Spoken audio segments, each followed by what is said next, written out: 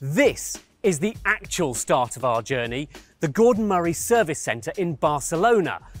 And very soon I get to drive T50 for the first time. I am so excited. But first, I need to know what I'm doing. And for that, I have Nick Hoyle, the Chief Engineer. Hello, Nick. Hello, how are you doing? Nice very to see good you. indeed. Thank you very much. Right.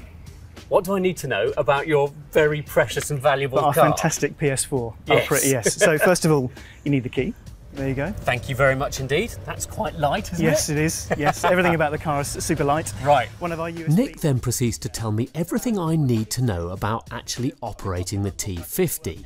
From how to open the doors and get in. So I tend to put it exactly your feet in first, sit on the passenger seat. Yep. And then shift yourself into the driver's seat, just like you would if in an F1. To how to use the aircon, charge my phone, where to store stuff and what the controls do, such as the 13,000 RPM rev counter. counter. That makes you laugh as well. Every time, and doesn't ever get old, thankfully. It's flanked by two screens, the right running the infotainment and rear camera, the left used for car information such as tyre pressure, fan speed and wing angle. As Nick puts it, all the cool geeky stuff. We also talk about the astonishing 4-litre naturally aspirated Cosworth V12. Sport mode. So GT mode is standard.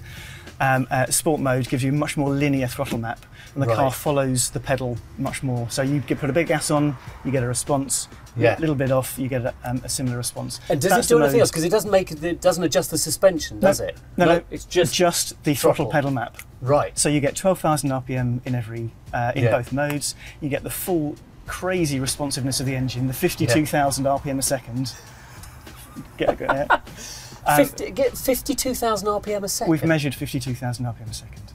Oh my God. So other car manufacturers have suggested their engines react more quickly than any other in the world. Yeah. They don't, ours does.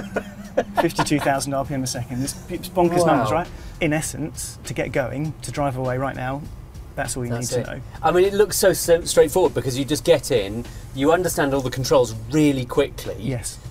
Because it's simple and it's sort of understandable, and then you've just got a 6-speed H-pattern gearbox and a fly-off handbrake. A fly-off handbrake. Should have mentioned the fly-off handbrake. Yeah. Because it's really important that, for us, that this is a car that you get out what you put in. So the more time you spend with it, the more effort you put into it, the more reward you're going to get from driving it. This isn't a car where you get in and within a mile of driving down the road you think you know it. We don't want that. Yeah. We want you to learn. The message is clear. The T50 is going to take some learning. So I don't mind admitting I was feeling a bit daunted the next morning when I turned out onto the streets of Barcelona. So here we go then, equal parts trepidation and elation. I'm trying to keep the silly smile off my face. First gear change in a T50. Oh my God, that's easy. The view out is just amazing. I mean, you feel like the bonnet seems to be right on top of your toes. Your down angle is so good on it.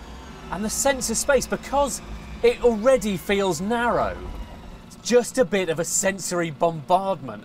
So PS4 is not a PlayStation code, it is the final pre-series prototype before the T50 goes into production. 1 and 2 are currently doing testing, 3 was shunted into a crash structure, and 4 is what I'm driving. The last one before they start building the customer cars. I can't believe how light and tractable it feels.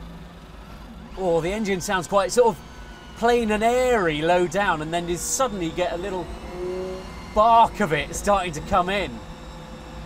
Oh, massive speed bump. This is going to be interesting. I mean, genuinely massive. Let's try it. No issues whatsoever. Straight up and over. This is one of the things they really worked on, was not having nose lift because it adds extra weight, so you can cope with the speed.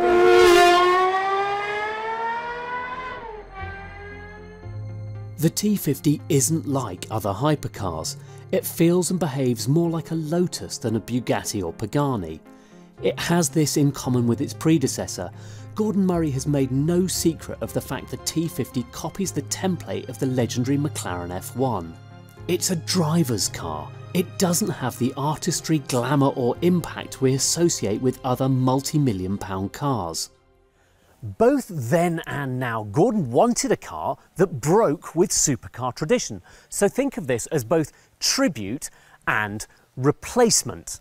Now, I don't think the T50 has quite such a strong visual identity and graphic signature as the F1, but I do like the under-the-radar subtlety of it, the fact it's not too ostentatious.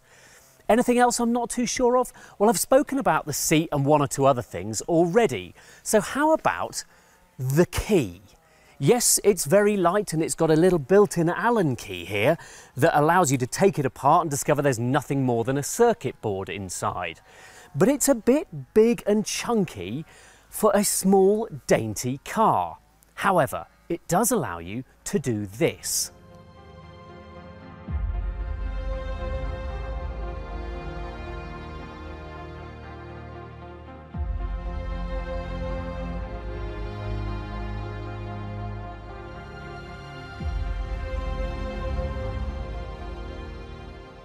No other car is packaged like this. No other hypercar is as light or as usable as this. It bucks the trend. It breaks from that more ornate, overtly luxurious template laid down by cars like the Pagani Huayra and Bugatti Chiron. Look how open it is inside, how much room there is for kit in the flanks. Now, we have done lots on the T50 already. We've done walk-around films. We've had Gordon himself show us around the car. And I don't want to cover too much old ground. I want to show you things you haven't seen before, starting with the toolkit. Here we are then. Have a look at this. We've got the brake fluid reservoir, the screen wash filler here, your tyre inflation kits, titanium towing eye, which shows some signs of use, and the star of the show, the pièce de résistance, the titanium nitride coated gold toolkit. Let's hope we don't need it today. The T50 gains 28,400 revs per second, only it doesn't. That was Cosworth's initial figure. Their latest calculation is 52,000 revs per second, idle to the red line in 0.2 seconds. Here's what that sounds like.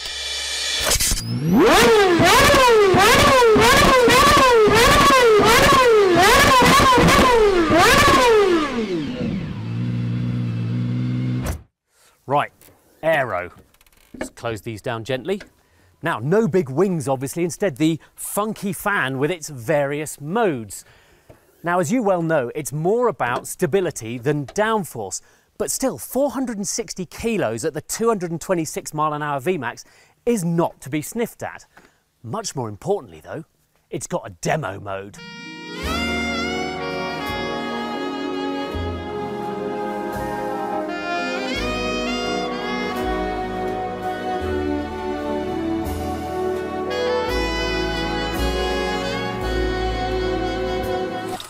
Hope you enjoyed our impromptu shampoo advert there, but I'm now going to show you the cabin because I've spent a couple of days with the car and I think I've nailed the technique for getting in and out. Basically, one leg in, crouch down. There is a handle here to help you, but I find it easier to put my hand across, hand there, and just sort of shuffle my bum in. Now, once you're in, I had to go to Gordon Murray and do a full seat fitting because the steering wheel and the pedals, it's a little bit of a hassle to move them around. But for me, this driving position is now perfection. There is no better driving position in the world. Just this clear view ahead and these such well-organised instruments. One thing I was worried about, though, is the little compartments here, because the magnets aren't very strong, and I worried they would pop open, but no issues. Nothing has come flying out yet. Down here, there's more storage and the little fly-off handbrake.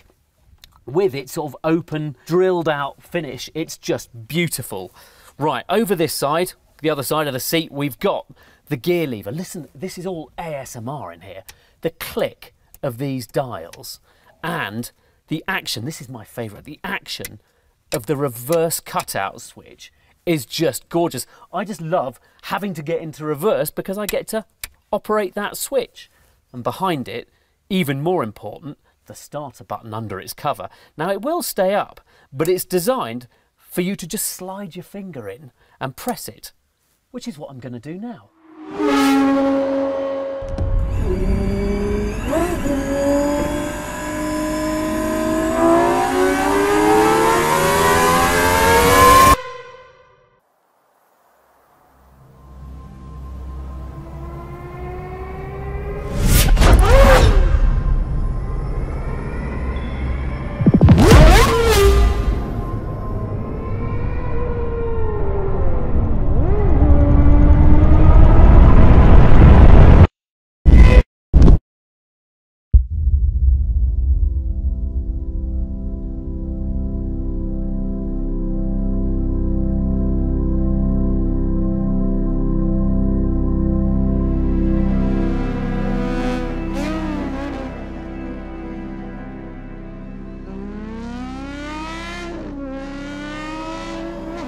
Spine-dingling, isn't it?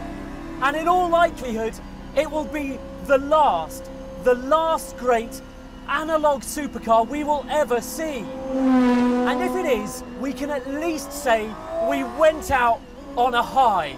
Because, oh my God, the gear change, the noise, the engine, the steering wheel, the pedals, the driving position, the view out, the noise again, the everything about this car. It is sublime.